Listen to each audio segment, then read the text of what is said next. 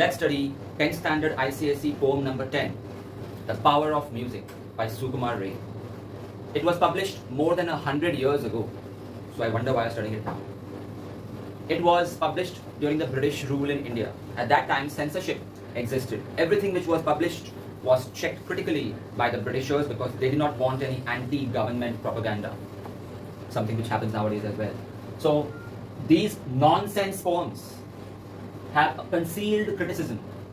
There's a hidden agenda in these poems. Superficially, it looks like a rubbish poem for kids. But there may be deeper meanings in such nonsense poems. This was originally published in Bengali. Later it was translated into English by another poet. And still it rhymes when you read the textbook. So, it starts with Bhishma Lochan Sharma singing. It is atrocious voice. And you know, some people don't even realize that they are bad singers, but they grab every opportunity and they start singing, thinking that they are impressing the public. So every summer, day starts with that, and it's not music, it's pure noise.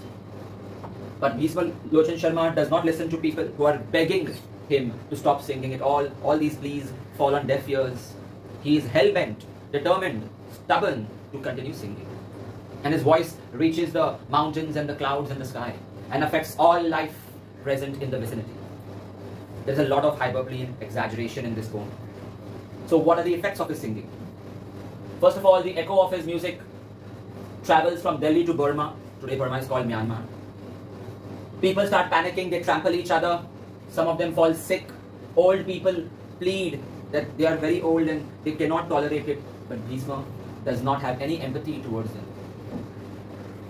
Bullock carts get overturned. Horses stand along the road. They stop moving. In fact, they get so irritated that they throw their legs in the air and they start crying. All this exaggeration in this poem is simply to make it a slapstick comedy. Something like, give me a series with slapstick comedy. Tarak Mehta, yes. It's for entertainment.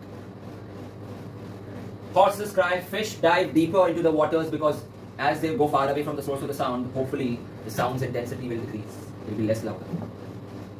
Trees collapse. Birds turn upside down in the sky.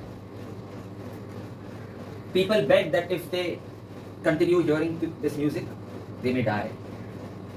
Some songs are like that. Example, BTS songs. The sky weeps and buildings collapse. This may be happening because of resonance. When the frequency of the voice matches the natural frequency of an object, it vibrates with maximum amplitude. Something like opera singers breaking glass, they shatter the glass through their voice. Then, in the climax, a wise goat, so this is personification, a goat has been compared to a wise person, sagacious fellow. He attacks Bhishma with his horns. So finally Bhishma got his match.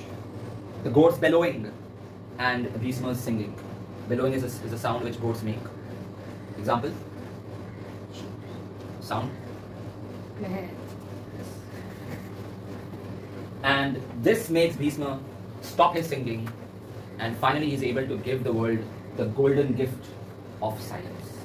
Hi students, this is AJ sir. If you found this video useful, press the like button.